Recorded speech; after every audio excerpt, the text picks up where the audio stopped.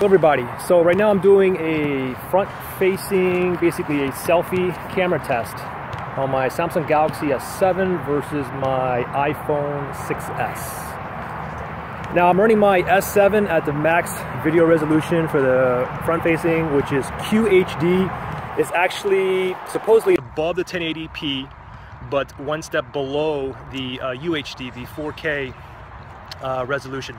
And the iPhone 6s, I'm running it at the max at 1080p for the front facing. Of course, both of these for the back facing, they both have 4K capabilities.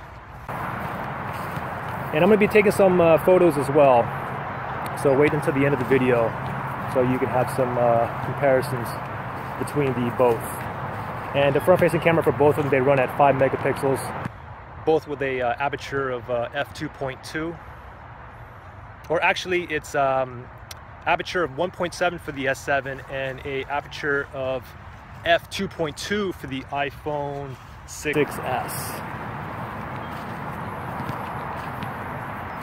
Another thing is too is a lot of people don't know this, but the Samsung Galaxy S7 has a what they call a dual camera mode.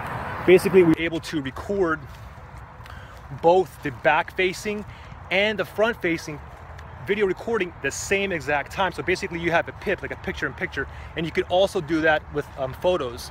So you can take a photo with a selfie as well as a big back-facing camera too. And I'll have a link below where you can see that on the S7. Actually, they even had that on the S5, the S6, and of course they have it on the S7 now, which basically is a lot better. They improved a lot from especially from the S5. So let me just give you try to give you a little bit of background footage here, and you can see the mountains right behind me, and that's pretty much it. Thanks for watching.